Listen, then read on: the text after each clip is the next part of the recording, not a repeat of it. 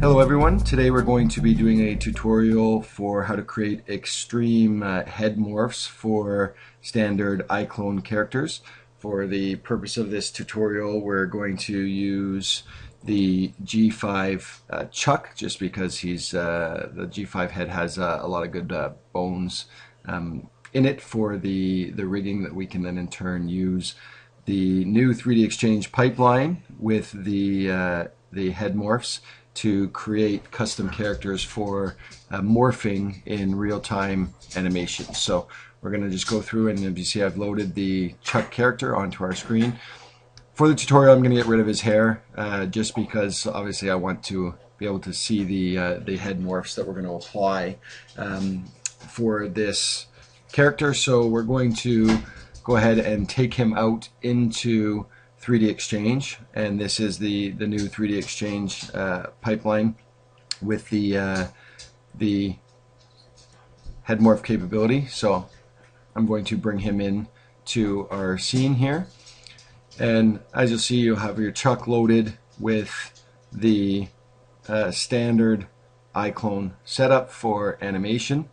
So if we want to go ahead and take a look at the character, in here you have the Reallusion face in our expression editor. It's preloaded, and as a result you'll see it has all of the actual different morphs and movements already applied on the character itself.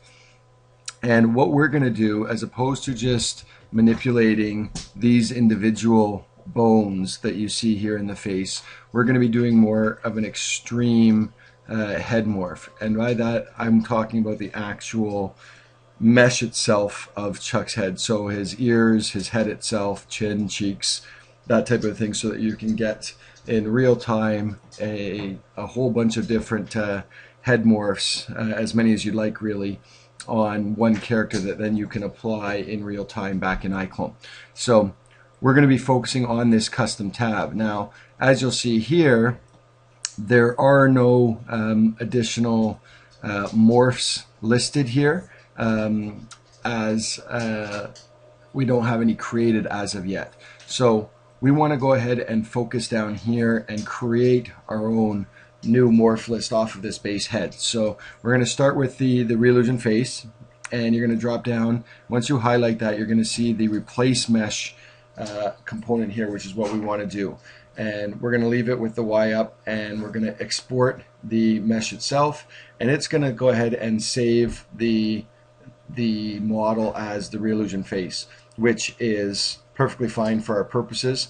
So we're going to go ahead and save that. I already have obviously an instance of it saved, so it's asking me to overwrite it, which is fine.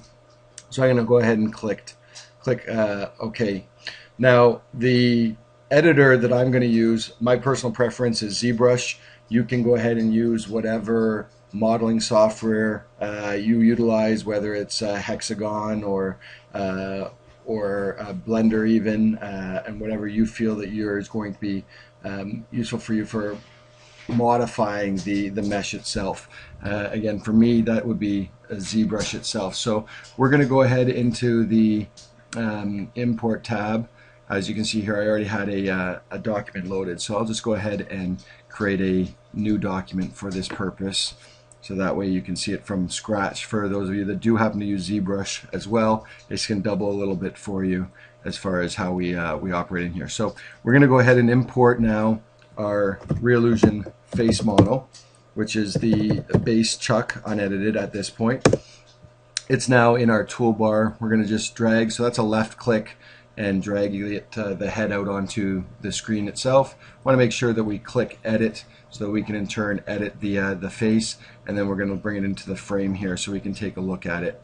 All right, so one of the shapes that I want to do for the Chuck head is I'm thinking about doing a I guess mad scientist type look would be a good way of doing it. So I want to have a big extended head on Chuck. So we're going to go ahead and select our move brush, which is a right click on the brush palette, and you'll see the different brushes that you can utilize in ZBrush itself. And again, for this purpose itself, we're doing the move brush, which is the one that we already have highlighted. Now we do want to apply the symmetry, so that's under the transform tab, and we have our activate symmetry, and that way it's going to pull on the same sides. So I can increase my brush size fairly largely here because I want it to be able to pull the head itself up. And as you'll see, the mesh itself of Chuck's entire head is really kind of stretching out into a very oblong kind of shape for us that we're going to be utilizing. And there's all kinds of different ways you can do it.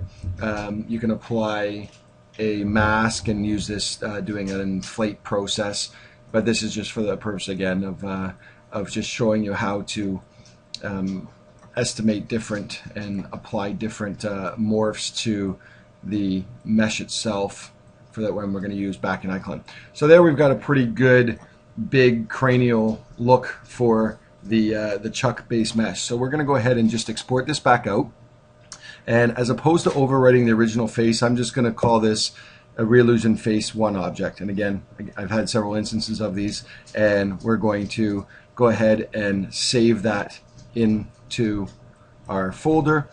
And then you'll notice when we drop back into 3dXchange and we go under the expression editor, then we have the Reallusion face. We're going to click this add button because we're going to add a morph now to our character, and it's going to open up our folder, and we're going to pull out the file that we just renamed Reallusion face 1 obj.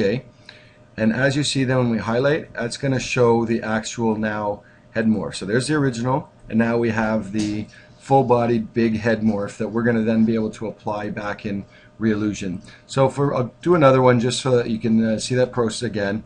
We'll just jump right back into ZBrush, and I'm going to just get rid of the actual morphs that I created. I'm just Control-Zing those ones, so that way we can bring it back to the base mesh. And so for this one, let's manipulate the ears a little bit. We'll turn Chuck into kind of an orky type character. And again, you can apply your own morphs in detail. Take your time doing it. But this is for the purpose of how to do it, not the actual modeling of it per se. So we want a bit of a bigger nose for him to give it that more animal type look. And I want to bring down his brow to give him kind of more of a goblin-y, evil-y type of appearance that we're just going to do. And again, these are just rough models out that we're doing it very quickly in this purpose, and maybe we'll drag his chin out a bit here like that. So we'll again export this, and I'm going to save this as the Reallusion face, and I'm going to apply the number 2 to it.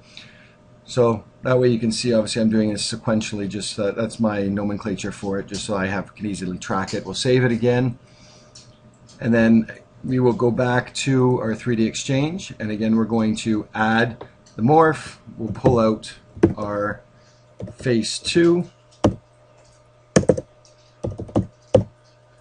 which is the OBJ file, and now you'll see our morph gets applied. So now we have our standard, we have our mad scientist, and we have our face 2, which is our orky type character, all on Chuck's face.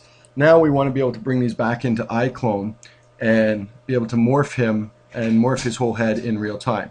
To do that, we're going to go now into the expression editor, and as you can see now on the custom tab, which is where we can apply the mouse movement to it, these different options, the two faces that we added, face 1 and face 2, those two morphs now show up. So when we click on, let's say, the upward motion, I'm going to apply the Reallusion face 1 as a full, and make sure you don't forget to click set, because that actually applies the morph itself. And as you can see, our Chuck character has now the weird scientist head.